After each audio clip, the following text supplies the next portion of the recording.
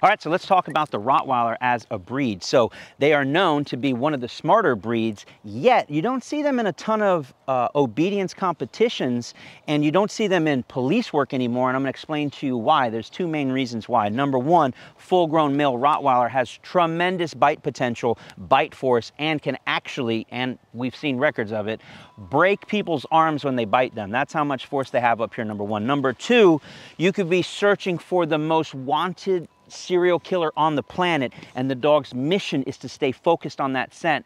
But if a little butterfly flies from the bushes, your Rottweiler will lose its attention and start watching the butterfly, even though we're supposed to be hunting an armed suspect. So Rottweilers are amazing, but they have a little bit of that ADD, and they can switch from one thing to another really quickly, which makes training them a little more difficult. Very smart, very emotionally intelligent, but sometimes difficult to train. See you on the next one.